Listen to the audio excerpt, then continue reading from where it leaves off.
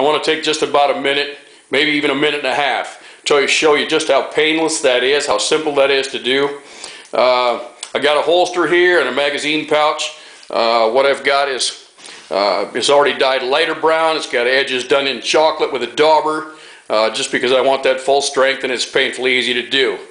The magazine pouch is flat, sewn together. The matching holster has got some shape to it. It's already partially formed, and I'm doing this just to show you that you can do this simply before or after the leather is formed. Doesn't make any difference. And as I'll get a airbrush ready, and I'll be back in just a minute. So what I have here is middle of the road quality double action siphon feed airbrush, loaded with about a half a cup, I think that's about 1/8 of an ounce of chocolate brown leather dye. I got my holster and mag pouch, obviously. I got these patterns. There's a guy, this bald-headed guy, always running around that leatherworker site talking about holster patterns. I'm going to show you one thing today that these really work pretty well for. You know, if you decide to download some of these, I'll show you one good use for these. Okay, we're going to take this. You guys might recognize one of these. Not that that matters.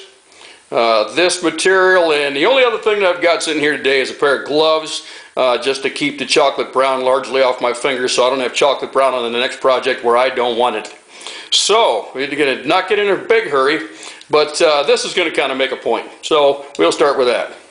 Everything's ready to go.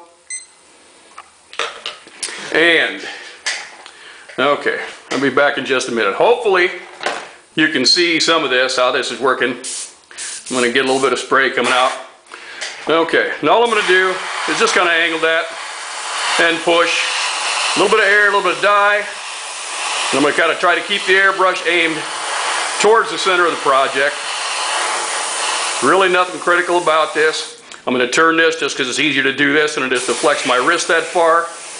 Again, I'm just going to go around the edge with the airbrush kind of angled. Almost like I was skipping a rock.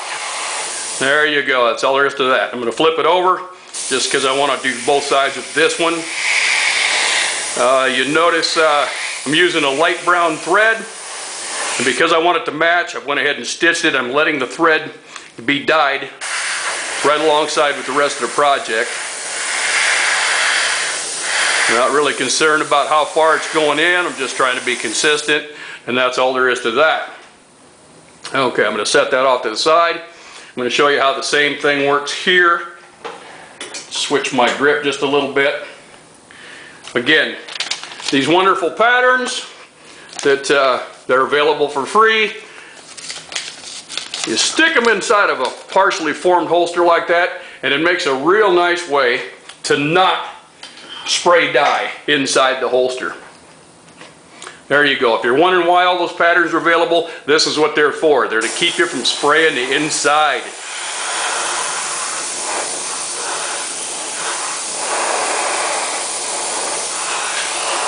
I'm going to get my thumb out of the way.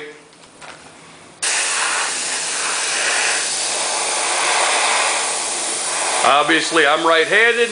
Obviously, it doesn't make any difference which way you go, which side you start on. It's immaterial, doesn't matter. I do want to follow the contour so that I get it fairly even.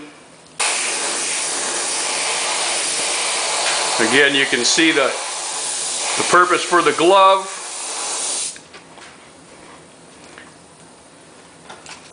I'm going to flip that right over and do the same thing.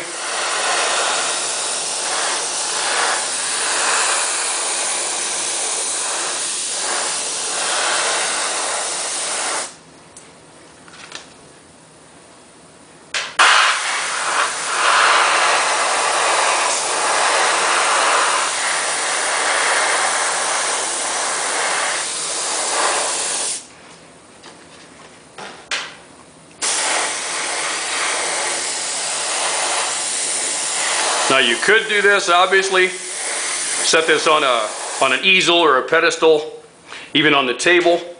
I'm just doing this in my hand because I'm trying to keep it rather mostly pointed at the camera. Really doesn't make any difference.